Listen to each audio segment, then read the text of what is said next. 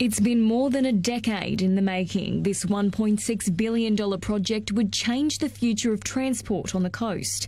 But the heavy rail extension is not on track to be complete for the 2032 Olympic Games. The Redcliffe Peninsula line took 6 years to build, around 13 kilometres. The Springfield line in 2013, it took around 6 years to build 13 kilometres. They've got 8 years to build 37 kilometres. A state government business case on the Sunshine Coast heavy rail extension was due to be finalised by the end of last year, which would confirm cost estimates and construction timeframes. Well, I haven't seen that report yet. It was due to be completed around now, so I believe that it would be. Rail advocates say the government needs to get the wheels rolling.